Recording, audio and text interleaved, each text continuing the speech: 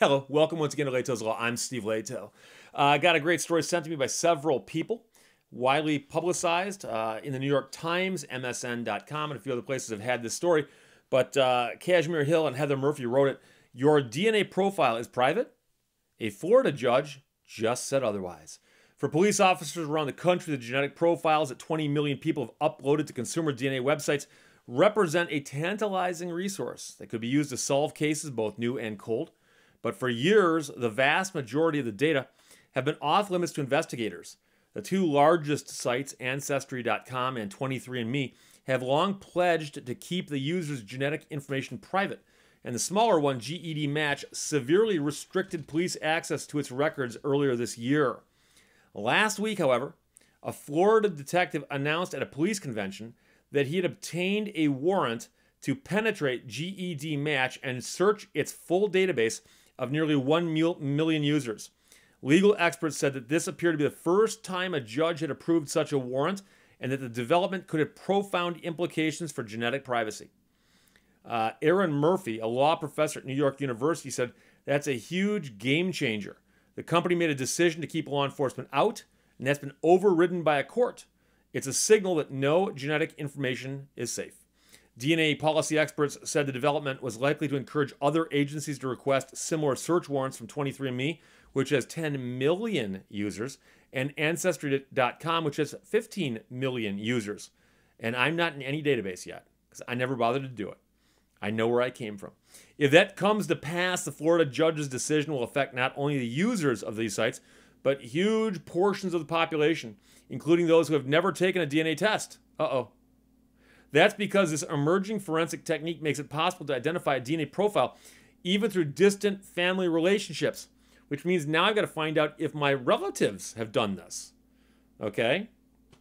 Using public genealogy sites to crack cold cases had its breakthrough moment in April 2018 when the California police used GED Match to identify a man they believe is the Golden State Killer. After his arrest, dozens of law enforcement agencies around the country rushed to apply the method to their own cases. Investigators have since used genetic genealogy to identify suspects and victims in more than 70 cases of murder, sexual assault, and burglary, ranging from 5 decades to just a few months old. Most users of genealogy resources and services have uploaded their genetic information in order to find relatives, learn about ancestors, and also get insights into their health, not anticipating the police might one day search for killers and rapists in their family trees. After a revolt by a group of prominent genealogists, GED Match changed its policies in May, requiring law enforcement agencies to identify themselves when searching its database, and it gave them access only to the profiles of users who had explicitly opted into such questions. And that's the thing, is apparently some of these websites will say, do you mind if we do this, or do you not want us to do this? And so the point is that people who said, no, don't do that, have still apparently been exposed because a judge said so. As of last week, according to GED Match co-founder Curtis Rogers, just 185,000 of the site's 1.3 million users had opted in to that system. Like many others in law enforcement, Detective Michael Fields of the Orlando Police Department was disappointed by GED Match's policy shift. He had used the site last year to identify a suspect in a 2001 murder of a 25-year-old woman that he had spent 6 years trying to solve. Today, working with a forensic consulting firm, Detective Fields is trying to solve the case of a serial rapist who assaulted a number of women decades ago. In July, he asked a judge in the 9th Judicial Circuit Court of Florida to approve a warrant that would let him override the privacy settings of GED Match's users and search the site's full database of 1.2 million users. After Judge Patricia Strobridge agreed, Detective Fields said in an interview the site complied within 24 hours. He said that some leads had emerged, but that he had yet to make an arrest. He declined to share the warrant or say how it was worded. Detective Fields described his methods at the International Association of Chiefs of Police in Chicago last week. Logan Kepke, a policy analyst at Upturn, a nonprofit in Washington that studies how technology affects social issues, was in the audience. After the talk, multiple other detectives and officers approached him asking for a copy of the warrant, Mr. Kepke said. DNA policy experts said they would closely watch public response to news of the warrant to see if law enforcement agencies will be emboldened to go after the much larger genetic databases. And so here's the thing, is that the court granted the subpoena and the DNA company just rolled over and gave it to them. Why did they appeal it? You know?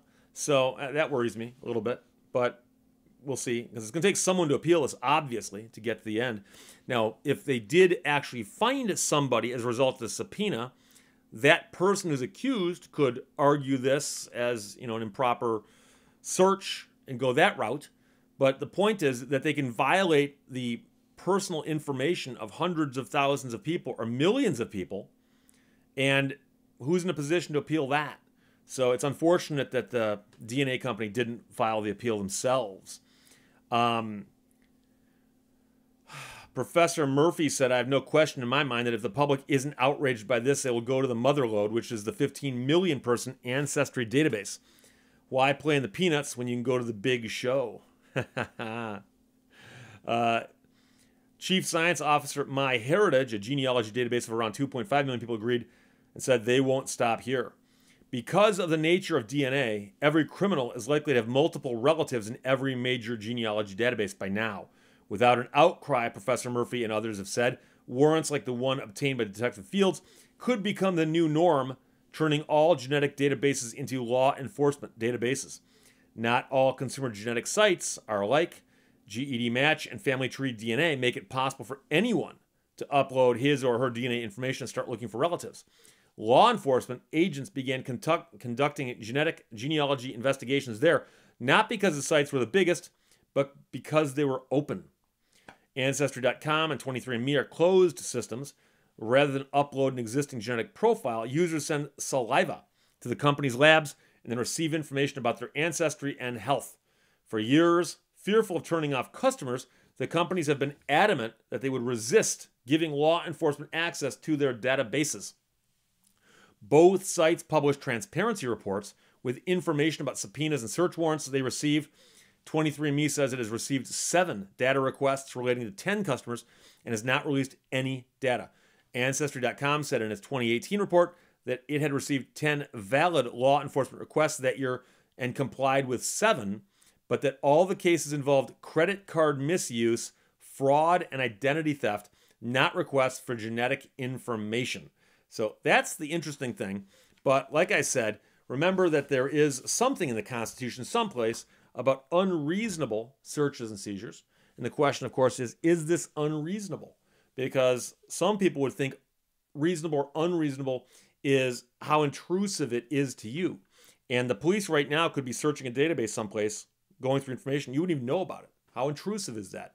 Well, if you view it from that viewpoint as to what you know and how much it upsets you if you don't know about it, it's not very intrusive at all. But of course, getting your DNA is actually very personal. In fact, that's something quite personal to you by definition.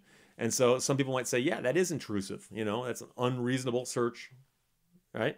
So I guess the question is, how will the Supreme Court handle this if and when it gets before them? And in this day and age, I suspect it'll get before them sooner rather than later, but we'll see. So there you go. Your DNA profile, private? The Florida judge just said otherwise. Questions or comments? Put them below. Otherwise, talk to you later. Bye-bye.